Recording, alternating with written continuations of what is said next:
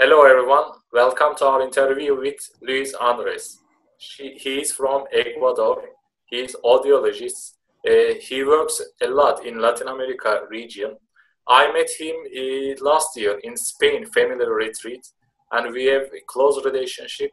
After that meeting, he came to Istanbul, we talked a lot. Today we will discuss the Microtia, the psychological effects and the numbers and about his works in Latin America. So, Luis Andres, welcome to our interview. Happy to see you again. I hope everything is okay for you. So, let me start by asking you that question. What's Microtia? Before all, could you introduce yourself to us, please? Okay, hi Emre, thank you. Thanks a lot for this interview, and it's very nice to see you again, and I hope to return to Istanbul. Maybe the idea was this year, but I guess will be the next year. Okay, my name is Luis Andres, as you said. I am an MD, I am a medical doctor, and I have a specialization in audiology. I work in audiology almost 23 years. And at this time, I am working a lot with children. My specialization is diagnostic hearing problems in children. And maybe 5 years ago, I am working a lot with Microtia in Latin America. I have office in Mexico City. I have office in Ecuador, of course, Bolivia. I am working in Peru, and I am opening now a new office in Bogota, in Colombia. Why? Maybe you ask why I am working a lot. Because Microtia is very frequent. What's Microtia or Microtia? What's Microtia? Yeah, is the pronunciation is different.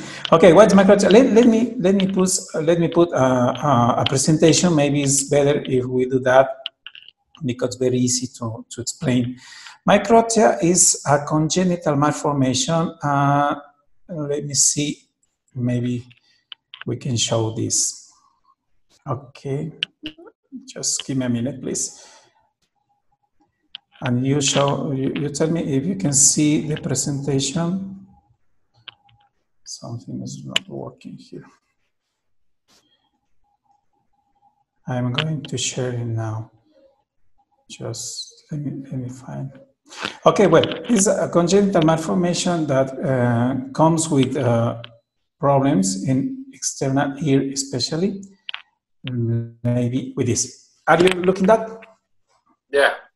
Okay. So sorry, it's in Spanish. I didn't translate, but the definition is a congenital malformation where you can find, as the name said, malformation in the external ear, especially, but it comes maybe in 90% of more of the cases without the ear canal, the external ear canal. It could be an atresia or stenosis of the ear canal. Is narrow or is completely absent. And that is the problem, because many people said, or many people think the problem is how the Microtia is present. For example, are you looking at, we can have grades of Microtia. It means how the malformation is present in the baby. So you have grade 1 is almost normal, and you have grade 4 without any sign of external ear. But that is not really the problem. The problem is if there is or not ear canal. Yeah. Because that's why we have the hearing loss in the children. So many people said, I am happy because my child is just grade 1.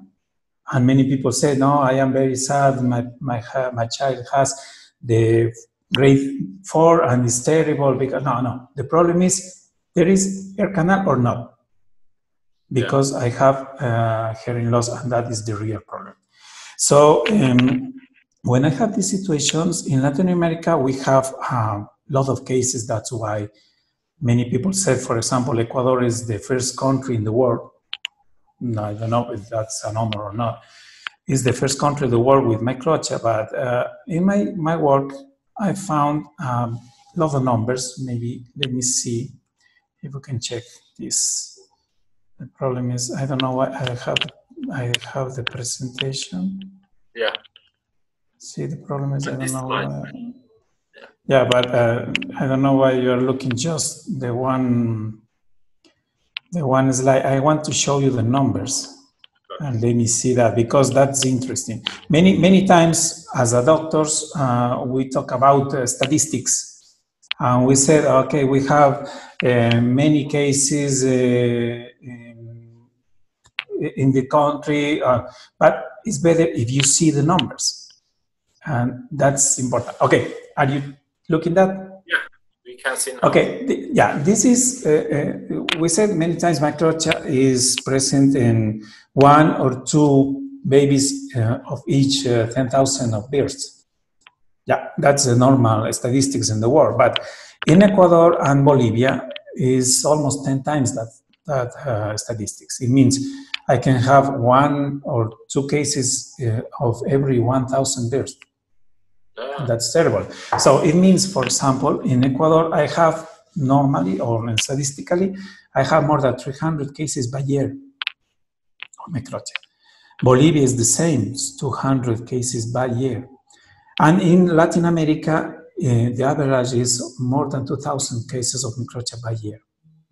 Yeah, it's a lot of numbers. Yeah, I have in my work, I have at this time registered more than 3,000 cases. Oh. I attended personally more than 1,700 cases in the countries. But I send you, remember I send you a chart online that the parents can fill. And I have the information, for example, in other countries that I am not present, Venezuela, Costa Rica, Argentina. So I am increasing the number of information that I have a very, very good statistics about Microtia in Latin America. I can show you a lot of things. Yeah. So it's interesting. I don't know how in other countries. I said, I read in China is frequent, in Japan is frequent. I don't know how it's in Turkey statistically, because I don't have the information of births, I don't have the information of population. But we can maybe share this and to compare how could be the situation. Mm-hmm. What is the most challenging parts for families of being Microtia? Okay. I especially ask for Latin America countries. Yeah, okay. That's why I told you it's very different in countries. Normally, the first challenge in the families is the aesthetic. Yeah. Okay. As I said, they want the perfect child. They want the dream child. And the child comes without one ear or without both ears. And that's the first problem. Yeah. And what's the situation? If the doctors, pediatricians, ENT, doesn't inform correctly to the family, they start to perform a lot of wrong decisions. Yeah. Okay. So let me put something, maybe it's easy to explain with this. When I talk about Microtia, I say we need a team of specializations, because we have to focus the Microtia in a few manners. Let me think. Yeah, I want to show you this. We need to work with the other doctors like a team to do this. Okay, it's in Spanish, but I am going to translate. When I have Microtia, I have to focus in all the situations. First, the diagnostic. It's just Microtia, or it comes with another abnormalities or other syndromes, Down syndromes, Treacher-Collins syndromes, for example. Yeah, I have to make a good diagnostic in hearing. Okay, is normal hearing, is conductive hearing loss, is neurosensorial hearing loss. We need to feed the child early. I normally put or feed hearing aids or bone vibrator systems since 6 months after the birth. Yeah, sure. Yeah, even unilateral hearing loss or in bilateral hearing loss. We have to work in aesthetic. Of course, we have to work in aesthetic many times, but it depends on the family. Okay? For example, in Ecuador, Colombia, and Mexico, families don't care a lot about aesthetic. Really, don't care a lot about aesthetic. They say, okay, my child has the problem. Maybe sometimes we can do, or we can think about the surgery to reconstruct the external ear. But in some other countries like Peru, for example, or Bolivia, the aesthetic is in the first time. Yeah, really. So for example, in Peru... Luis, while we are mentioning about the aesthetical, I want to say something about it. As Happy Faces Association or Face Equality International, as you know, we want people to be accepted as who they are, rather than how they look. So, but to do that, function is the first priority for us. For exactly. That's the idea. The hearing is the first part. What do you think? What should be the first issue for families? Aesthetic or the quality of hearing? What do you advise? The functional situation is the first. The hearing is the first. Yeah. We have a sentence here. A child with microtia will accept that situation if the family accepts that situation. That's the first thing.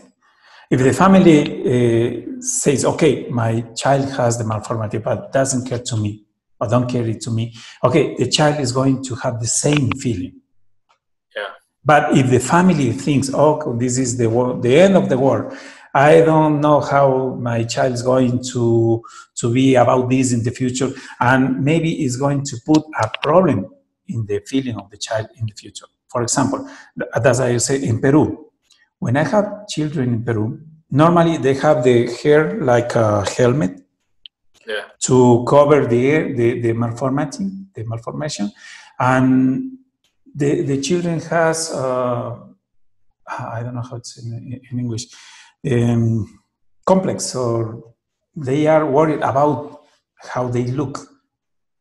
Yeah. And when you put that in the first time, you have a lot of problems. Yeah. Because if the child is bilateral, for example, there's going to be a very good problem, very bad problem in speech development.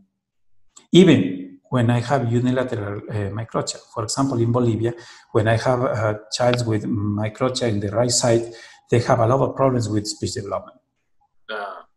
Okay. Yeah, it's maybe absence of language, just with one ear.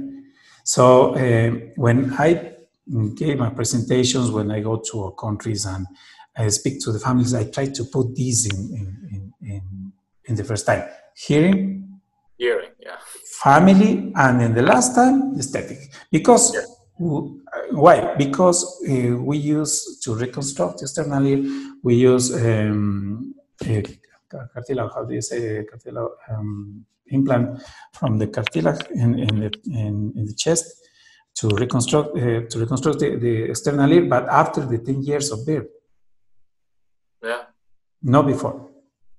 And why we do that? We do that because we want the child to decide if they want the surgery or not the family. The child has to decide. Sure. And we also suggest the same thing. We want the families to decide to give this decision to their children. They can decide. They become older. Exactly. Are their bodies, and they have to decide it. And it's so expensive also in Turkey. I don't know how much. Well, as an aesthetic surgery, it's expensive. Normally it's between $8,000 to $15,000. Yeah, sure. So, Luis, will you show anything from the presentation, or we can talk together now? Yeah, no problem. Okay. Now, you talk about the numbers in Latin America, and I would like to ask you, how is the service quality in Latin America countries? It depends the country. Yeah, to reach the doctors like you, and how many people can take a service from the state or government? Okay, it depends the country. For example, Ecuador. It is the most difficult countries, and which are the most affordable countries? The problem is, for example, let's talk about Ecuador. Ecuador has a big change about these situations maybe 10 years ago. 10 years ago, the government saw the importance of early diagnostic in hearing problems. It's part of the problem in Microtia. So all the hospitals, the big hospitals, and almost all the biggest cities has very good diagnostics, has very good equipment, and the government has a program to give hearing aids, bone vibrators, and even cochlear implants for free to the children. That's great. That's great because if you don't have the money to pay for systems, the government can give you for free. That programs, similar programs you have in Colombia, similar programs you have in Mexico, and maybe are the 3 countries where these programs work almost okay. But you have the other view, for example, Peru, Bolivia, where there is not any chance that the government give this for free. Or even there is not good diagnostic. I started in my work in Paraguay in October of the last year. I have a few patients in Paraguay, maybe no more than 80 cases, but 100% of these cases doesn't have any diagnostic. They didn't know anything about bone vibrator systems, for example. The government, zero. The government in Paraguay is going to start a work with me. I am going to support them to give information and maybe to equip, to buy equipments to put in the hospitals, to start a program of early diagnostics in these cases, for example. And it's the same in Uruguay. Argentina is in the middle. They have diagnostics, they have programs from the government to give for free. But for example, they use just Baja. They don't know any other options. And that's part of the problem. There is maybe 5 or 6 options to feed these children. But many people just know the Baja. And Baja is maybe, for my experience, is a good device, but it's not the best option, I guess, for the cost. So it's different. In Latin America, we have a special culture, and that's a problem. Every country is very special, but we are in the way, I guess. And I wonder, how is the collaboration between these Latin America countries? And I think the world is getting more smaller, so we have to collaborate with the rest of the world. What is your plan for the future? Should we bring those people together, in your opinion, or in what kind of collaborations could we manage? Okay, I guess the first time is information. The first way we can collaborate with other countries is information. That's why I have a page in Spanish, of course, is Microtia Latin America. It means it's a Facebook page, a web page, where families from other countries can go and check and read about our experience and what we do about these situations. That's the first thing. Second is I am trying to find other audiologists or persons who wants to collaborate with me. So I train them, I try to put equipment in other countries and maybe open like other office without my presence, but that's the only way, I guess, is only information. These last 2 months, we are in quarantine, of course, but I was given online presentations to families. I was giving online presentations to professionals about Microtia, about diagnostic. So I guess I did a lot of work these last 2 months because, really, I have more than 300 or 400 new professionals interested in these situations about Latin America. And that's great. That's great because many people, for example, in Argentina, they didn't know about my work. And they didn't know how to work actually with Microtia. So now they have the idea. Even the same in Chile. I am talking with people in Brazil, for example. The problem is the Portuguese. And so we are trying to send information to other people. That's the idea. First, information. Because with a good information, the parents can find a good treatment, the parents can find a good professional, and maybe do the right things, the correct things. That's the idea. I know you have really worked hard to spread this awareness to all Latin America, and I hope to collaborate with you in future as well to spread this awareness. You know that. You know that. That's my idea. I need to do these presentations in Europe, I guess. Yeah. And these are all my questions. If you would like to add something, we can hear. It was really nice to talk with you, Luis. If you would like to add anything, I can. So, as a last question, what would you like to say to families? Okay, to families, first, don't worry about the aesthetic. That's the first thing. Yeah. Don't worry about the aesthetic. The aesthetic, I always say, it's very easy to say in Spanish. Translate to English is difficult, but the beauty of the person is inside, not outside. Yeah. Could you? And that the beauty of the person is inside. Outside is not the important thing. Yeah. If you put that feeling in the child, you are beauty, and you have to trust that, and you have to believe that. There's not going to be a problem. You have to give them the tools, a very good hearing aid, a very good education, and that's all. And that's all. And everything will go okay. Yeah, it's quite simple, like that. It's quite simple. Many people is wondering about, but my child is going to the school and there's going to be a lot of bullying. Okay, that's right. That's right. It's going to be like that.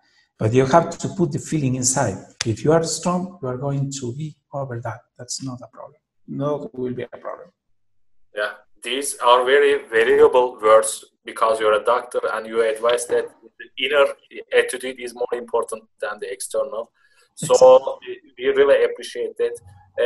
And it was really nice to talk with you again, Luis. It was a pleasure to me. So have a nice day. I hope after these bad days, we are gonna meet again. Yes, no, that's for sure, because I need to return to Istanbul. I have to buy something in the big market. No, it's a very nice. It was very nice to see you again, and I have a good feeling about the situations. We are in the hole now.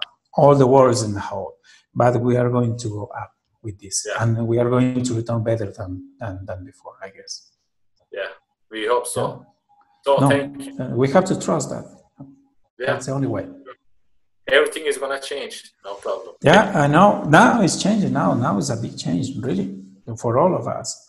We have to affront that, and I guess it's going to be a good opportunity, a good chance to the world to change, and to see maybe the money is not the only way, the only goal in the life, I guess, because many people has a lot of money, many people has a lot of cars, but is closed in their houses. And it's not possible to do anything with that. Yeah. So we have to see it in a different way, I guess. Yeah, I think you are so right. So thank you very much. No, you're welcome. You're welcome, and that's a pleasure to me. It's an honor to be here.